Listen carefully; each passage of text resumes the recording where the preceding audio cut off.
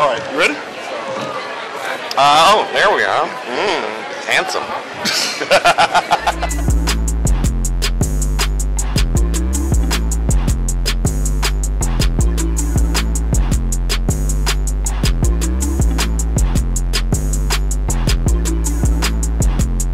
What's up, YouTube? It's PopTech out here with Anthony Bolin for a second interview.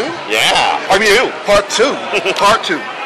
This is at this is at Triad. Triad. We were at Ichiban Con last time. We was at Ichiban last time. And now we at Triad Anime Con. Heck yeah. All right. So I got some questions for you. Let's do it. We're gonna go off topic first. Oh, okay. Off topic. Why don't you listen to me? Because I told you yesterday that you needed to get some rest. Yeah. And what did you do instead? What did I do instead? Yeah, this is day 2 of the con. This is Saturday, right? Yes. That's how well last night went. Yeah, we ended up going and doing some karaoke last night. So, yeah, I didn't get any rest like you told me to, and I'm. What did you sing a song? I did. I sang a few songs. I'm gonna have you sing a song right at the end. No, not now. No, how yes, dare at the you? end. Not on this. Oh yes, on this. Heck no! Oh, I yes. don't have the. This isn't my spot. How dare you, sir? That was not agreed upon. I'm gonna put you on the spot. You putting me on the spot. At the end. So we. For the closer. Okay, you know what? You bring out your karaoke machine and I'll do it. That's wrong. Got you there. All right. Let's get into the questions at least. Yeah. All right. So first question: what are some of your favorite lines from your voiceover work? Oh, like my personal lines that I've said? That you said. Oh man, there's a lot, and it's so weird to like tell people because there's so many shows that people kind of don't know about. What's up? There was one show that's kind of like based on like they're young girls. It's very like Strawberry Shortcake, Rainbow Bright, where the girls are like, we're cute and we live in Harajuku and we can transform and fight monsters. But it's very cutesy, and the girls all have like creative, like one's a painter, so when she transforms she has this big paintbrush and like can do stuff with it. So it's like, okay. But I play their little mascot character who is a giant talking fried shrimp. He's this huge fried shrimp, and he goes around your neck like a sleep pillow. Yeah, I gotta show you the picture of you. Oh, okay. I have a shrimp. I have a shrimp.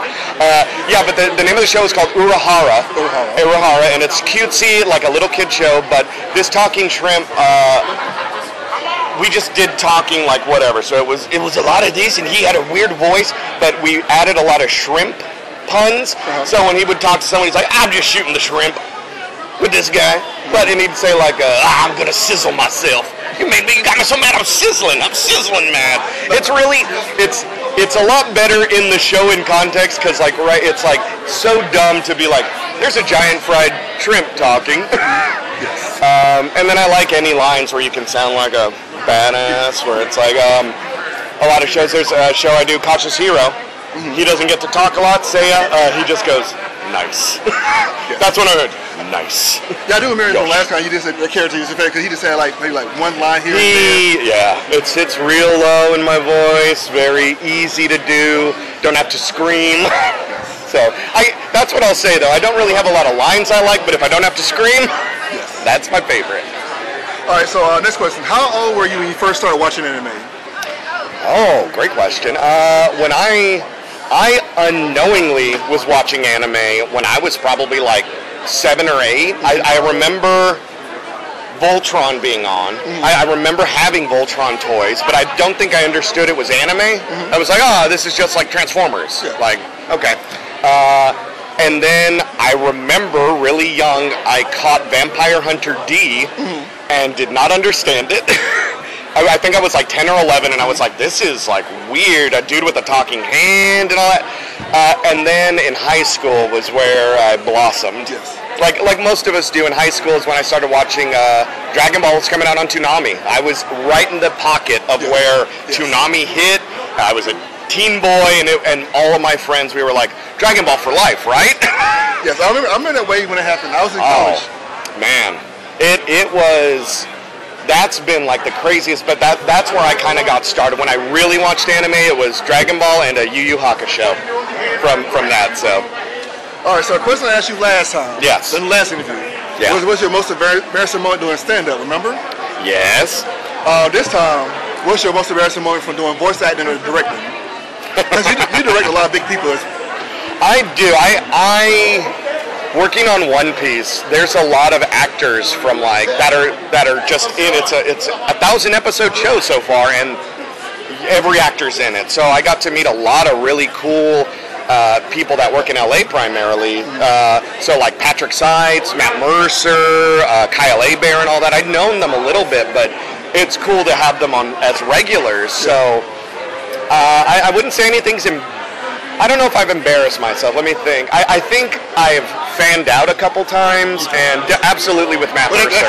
Yeah, Matt Mercer, I absolutely, I was talking to him about D&D, and since it was just me, him, and the engineer, I was like, hey, do you mind if I ask you? And he was so cool about it, so nice, and I'm like, yeah, dude, that's awesome, but I always feel bad being like, hey, so you were in this and I really like it. Like, I'm a big fan. Like, you want to name drop it just a little bit, like, yeah, just a little bit. Yeah, there's been some really amazing I mean, if I thought about it, I'm trying to think, but there's been a lot of those where I just kind of fan out. So. You have worked with Chris Sabat. So this is off topic. This is not a question. No, that's all right. So I did have a question I was going to ask people who've been here. Yes. Who is your favorite father figure in anime? And he plays the best father figure in every role he does, pretty much. Piccolo. Piccolo. I was going to say Piccolo for me is like the best father figure. I adore Papa Piccolo with Gohan growing up, and now he's taking care of Pan, where it's like, where's your daughter? Like, he's the nanny, and this big tough guy, like, watching this baby Saiyan has always been one of my favorite things. And then Sonny Strait plays the father in Shin-Chan, and that's just a phenomenal role. So yeah, I think it's Sonny. I hope I don't put my foot in my mouth, but I'm pretty sure it's Sonny. We'll fact check it later. Yeah, we'll fact check. Don't at me. I should know, but I'm pretty sure it was him. But those, like, regardless, those type of father figures where it's either super dumb wacky like Homer Simpson or whatever, or like Piccolo, where it's like, I'm the tough man, but it's like, don't mess with my baby. Yeah. Don't mess with my baby. Yeah, Goku's a horrible father. Yeah, Goku's barely there. he was dead most of the time. Bye, Gohan. I'm about to be dead again. Yeah, Vegeta surpassed him in that, where it's like, oh, at least he's there. Yeah. He was pushing trucks to be strong. Well, sorry, not to cut you off, but that moment, the Majin Vegeta, where he is like, they have that statue, but he's looking at Trunks, and he's like, I'm so sorry, son, and knocks him out. That, to me, was like, he does love him, like, oh, like, tough dad, okay. Yes. So, yeah, no, all of those, anime has such great dad arcs, too, so I'd say those. All right. What are some habits you picked up during the pandemic? So the pandemic happened, 2.5 years ago? Today, actually, because the shutdown started. Yay, the anniversary! Yes, happy anniversary. Happy anniversary, pandemic. Habits that I picked up. Well, I'm gonna say, like, this is gonna be like the most like grounded, serious. Like, honestly, the best thing that has come out of this has been that I've seen with everyone, voice actors, fans, everything, is that 2 years of self-discovery and hard work, and a lot of people are taking like their mental health seriously. They're finding their truths, their identity. They're finding themselves. And I personally, like, some great habits I picked up were that, like doing my therapy, working. Like I had left improv on the weekends, like we had talked last time, but I finally, New Year's was my last show because I wanted to have my weekends back, spend time with my wife, see my friends. So that was a good habit I picked up to invest in myself. And then one of the funnest one was us playing D&D when we started playing D&D. I'm pointing to the other voice actors, but when we... Yes, you did a panel. Yeah, we just did it. We did a D&D panel. It's nuts.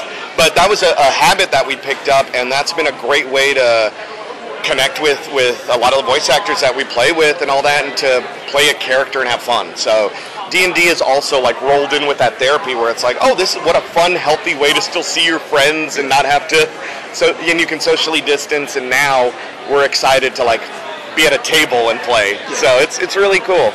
Yeah. So those were some really good habits that I picked up, and just like watching more TV and all that. Catching up on like old shows. Yes, and I got a PS5 finally. So that kind of eased off. Where I was like, oh, I have a PS5. Goodbye, everyone. I'll see you all later. I have a bunch of games to play. All right. So last question before you sing for us. Oh, because you want to sing something. I'm gonna sing. You can say goodbye to everybody. Goodbye. Goodbye. 1 second. 1 second. Yeah. With my back in. All right, we're filming. Sorry. It's okay. All right. This last question. Okay, so again, you have anything you want to promote that's new from last time? Besides the One Piece. Yeah, well, I'm doing that. Well, here's the thing. One of my favorite shows that I've been in, Devil's a Part-Timer, is getting a lot of people been waiting for season 2. It is happening. It is confirmed. When that happens, look out for that because we haven't even I don't think Japan even has aired it yet, but. That down the pipe is one of those where I'm like, I'm working on that. We're working on some other shows, but One Piece has been the thing, and I would just love it if people continue to love and watch that show. It's getting really good now, getting into those good arcs. Yeah, I was telling you how I couldn't find any One Piece Funko items. Man, and Funko, it's all here's 20 Luffy's and that's it. And then you get 1 or 2 of the other characters. Yes. That is one thing I have noticed in the years I've been collecting, that they do beat the hell out of one character. Oh, man. Well, that's Pops, man. They do that a lot with the ball where it's the hero needs 7 outfits. I'm a Batman fan, so they've done so many Batmans. Yeah. The Batman. Yes. Yes. Have you seen it? Yes. I haven't seen it yet. It is phenomenal. Everybody's seen it. It's really good. But yeah, that's what I'd say look out for. I mean, that's what we've been kind of doing, just working on that. And yeah, I think that's all for right now that I can say, legally say. All right. So, sing us out. All right. Thank you so much.